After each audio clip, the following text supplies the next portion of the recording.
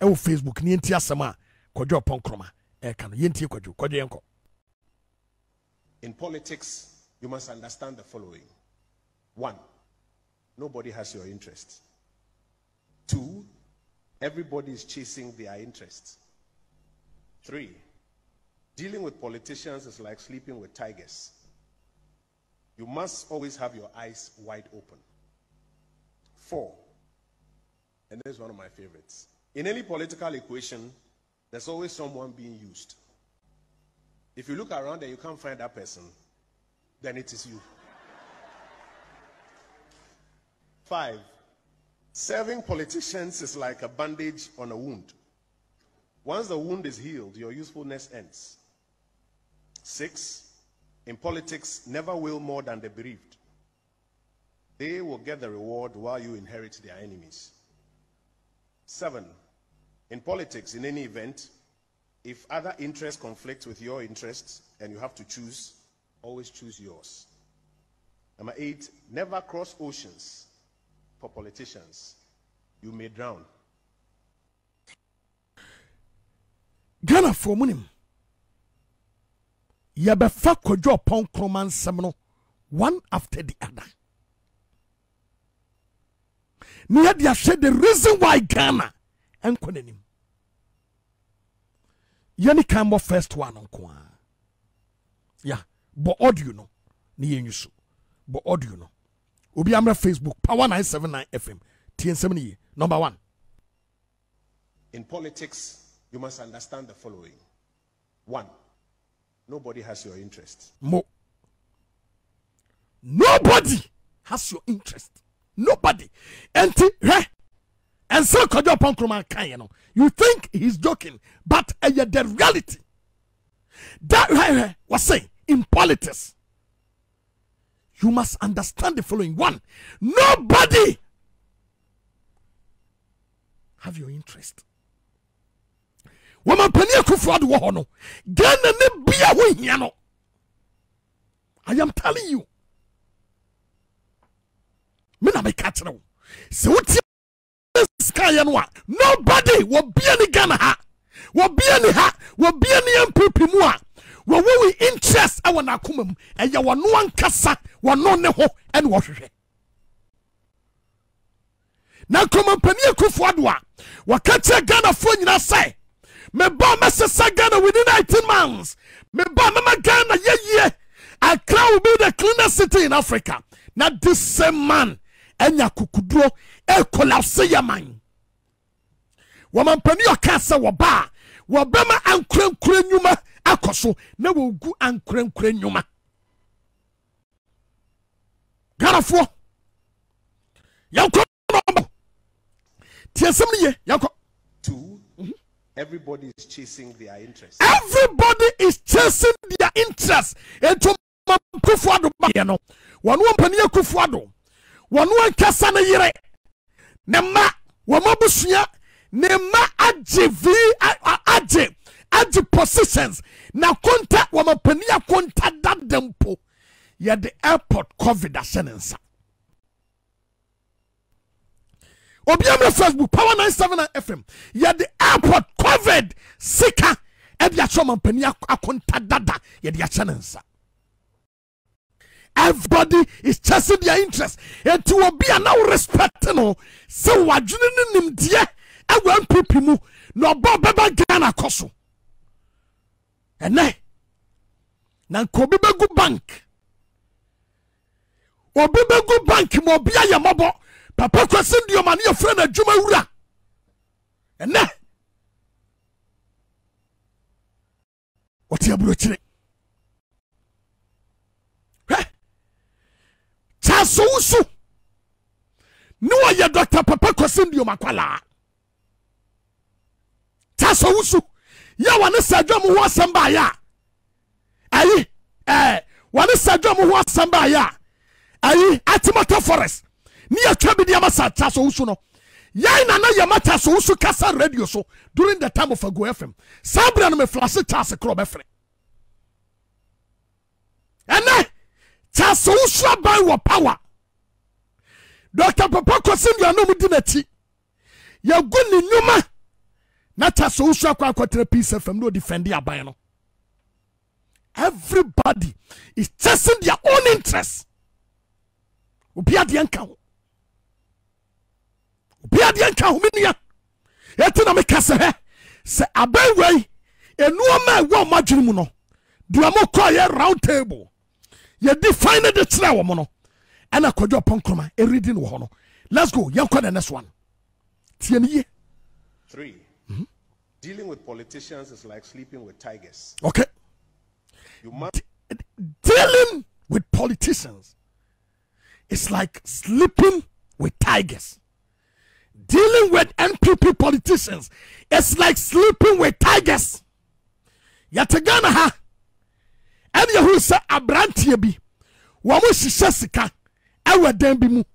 Yana lumba nyom ebo. Abrantie no sika ni yene fe. Etu otraso echa picture. Boy ni cha picture wiye ye no. Wakwa ye woni krom ya paizi ni kunu wa wude babe sinne. Dealing with politicians is like sleeping with tigers. You must have your eyes always wide open. Kodjo pankroma ya so pani. Aso for be kasa ho kronkra arrest no. So kan kore. Let's go. Yanko. You must always have your eyes wide open. Ma yanko. 4. And this is one of my favorites. Go. In any political equation, there's always someone being used. Ma. In any political equation, there is someone always being used. NPP mrantia ne maba wa mo shout for more for nanano mabra bot saying you were used. Ya you sumo at the per power. Ya ria ya no ya jamwa to nchen. Mrantia ne maba wa mo nantia from transuo. Aye party adwuma. Akontokwa ye twetwa besikan. Bimu wuye ye bobia ni pa bia ni wo mo kronko den de boa yese NPP be koso no ene sankrofo no ene omo nyina ye yi wo mo ama. In every political equation there is someone always being used. Ye use na wie ye jano etushan pipi mu a emrantia ne mabawa emrantia ne mabawa mpanimfu a no mu wonim dia no mu sakufo do betumi aye no mu tan ati no na nado ayusu wo mo agya wo mo wakokofo kodwo pankroma mo de aba ene na busua ene ne boys na team mafias are those enjoying. This is NPP's constitution. NPP constitution, the real motive behind the NPP, and I will read it. Now, Kalan Kojotra Mataya, what Tinimu, and an Asafo, I can never in a sin Dr. Mamudu Baomia Yaguna Nima Sen and Asafono, and that Yasua ceremony would be a ye. Now, down Quadia when he met. Now, down Quabuzia Dombono, Domo Fladia met and a fata one. This is the reality. And what's that? Let's go. Yanko, the next one. We'll be here. Yanko. If you look around and you can't find that person, no, then it is you. Sir, you saw the panny here. Now you're so sudden, now you're hunua. Now you're when you're soon. It was Oheneba Boamah. Yatina to more fiase. Now NDC about power. Wobate.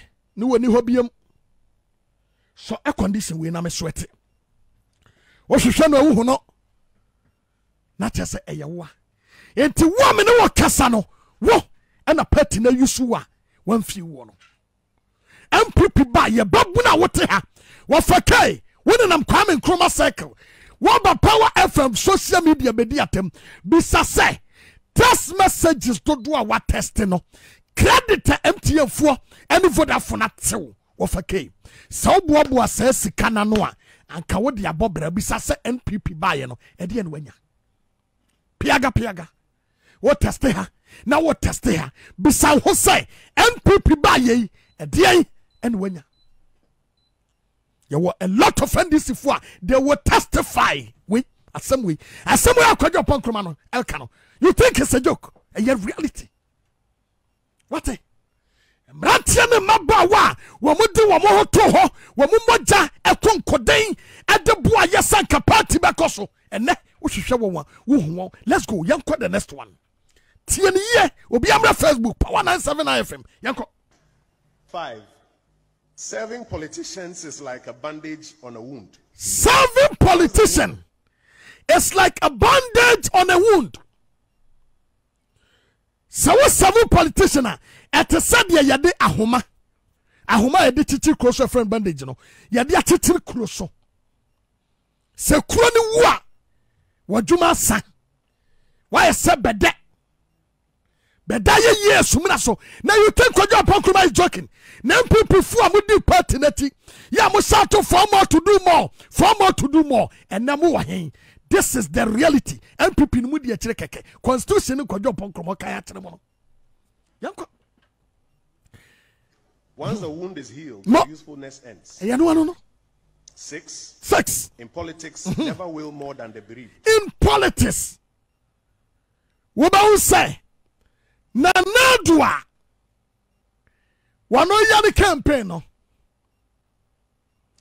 nabia wani James ya no mosre no mati omo ho no ma ya tu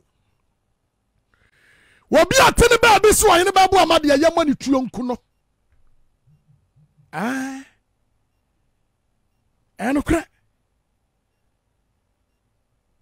asema brant ye kan you think it's a joke eh? Yani yatan radio si ye dede. Yato abawi e hwan ko jail ya me. Yato abawi e hwan ya no ya me. Yato abawi e hwan ya no ya sepa. Yato abawi e hwan ya no ebobi ansa. Yato abawi e hwan ya no ya Captain Smart. Yato abawi e what to say yatipe no. In politics and soon change the ye dia. Yanim because you say ye kaya no atum ni agya and ka be usem panimfo bi a waso mo kasa no wo mo nyina keka o ma no atum etomra bi atrase kate across tenase na bi sa political party ne say anyanyam bia adwuma me yi obi ni miana yate Ghana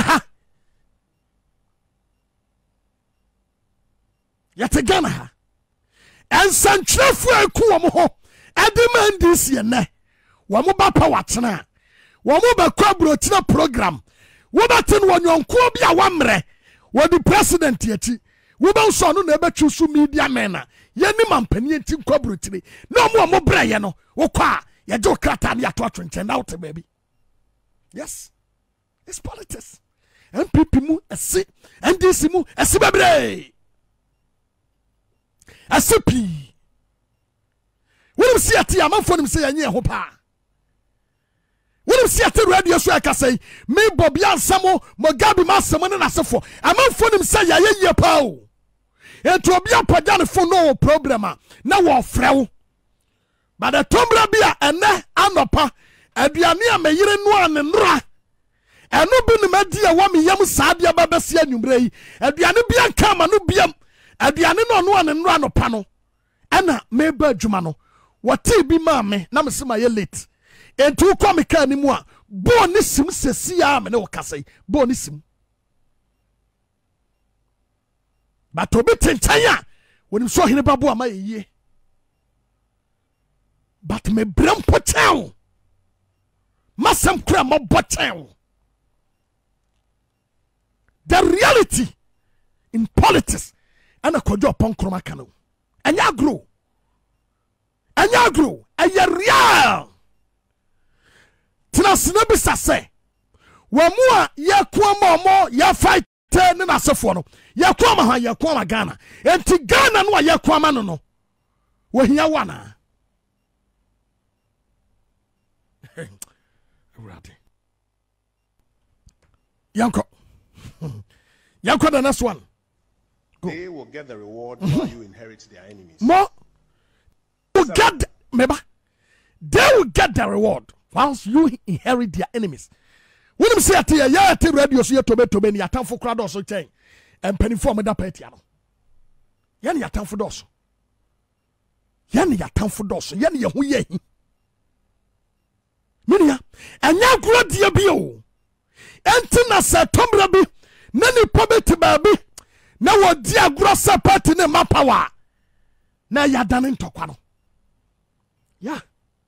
Let's go. Yanko. 7. In politics, in any event, if other interests conflict with your interest and you have to choose, always choose yours. Mo. Yanko. Last. Number 8. Never cross oceans for politicians. Never cross oceans for politicians. Yeah. Amanyoni biano. Dia wanene bebre you beba power no. Edrusu obeyi na makwa akofa ne opponent no a na watan no sa wope more vote into ope omo e de omo aba beka ho. Yate ya. Yate ya. Gomwa East. NDC. Yan centrally Isaac Donko. Ewo Central Region. Wakaho. The stories ahudwa wa ye Gomwa East and ma Gomwa East and winning the position in your MP.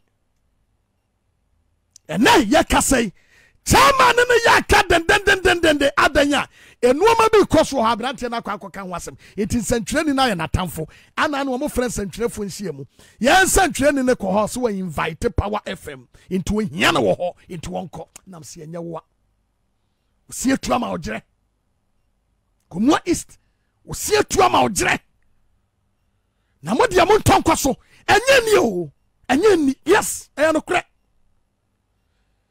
na ha sansam ya kojo ponkroma ekayi eno ni yagina so dia ye case study ene ade ati obi amana hu se NPP amanyokuo no amini sama kojo ponkroma kaye no yategana ha yesase shase project video yategana ha ena kojo ponkroma eba bonte be ka se kojo ponkroma ba bonte be ka ayi yategana ha eno mampani akufuado ka asem bi se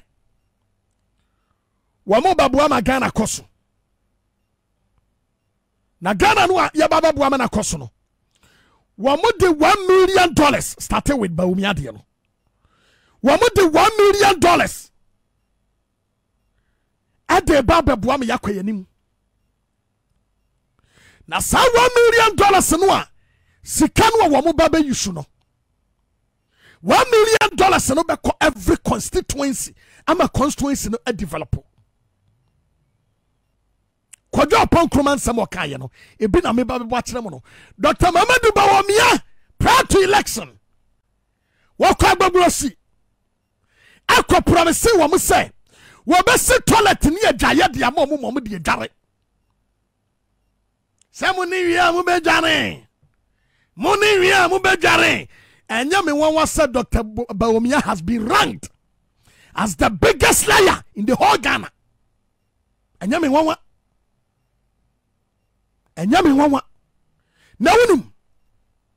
Dr. Boamah Kwagberosi Kwasa Saboni wie no. Anu catch am so mu community center bi wo ho. Asai. Wan ba ya momo. Dr. Boamah ba power wie yepe. Ana kwajo upon Kroman Samro kan no. Started say ye adwuma e de na mo ye wo ma pamwa bubrosifo free ho. That is politician, that is NPP for you.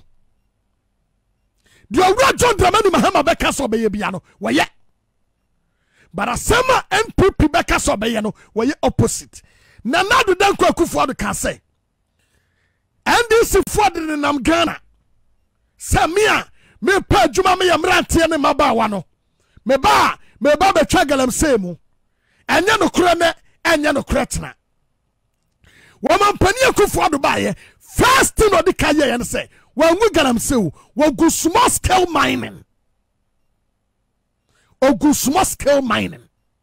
enya galam sempo galam se de na ba mufu da sutu wo ngu no but wo go small scale mining Bomi Kotie Dr. Mamadou Bawumia. Obiamra Facebook, Power 979 FM.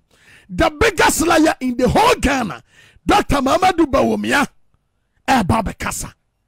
Na wani agbobulosifo bedim komo intibra na behwe no yanko.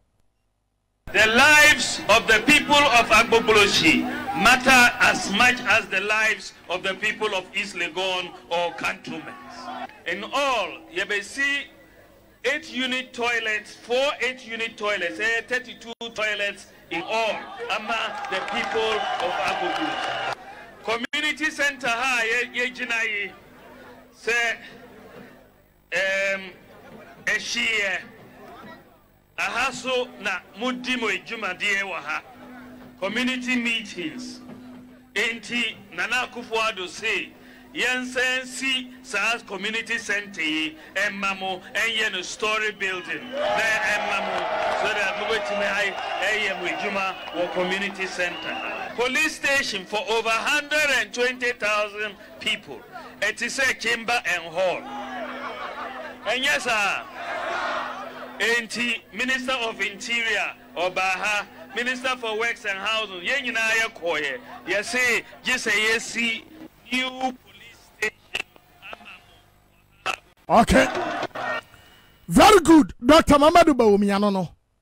Na utiene sama wakaya toilet and an edikan. Do you know something? NPP for a Bugana for as a piece of shit. One semi kaka sasamano na make beam. Wamu Bugana for sa sabin prediasa. Ye a janine caswo. Wamuni obuani and idie. Emma aman a Ghana for. Na so mu obuani and idie de magana for. And kamenumi ano ekasei. Dr. Mamadou Bawumia.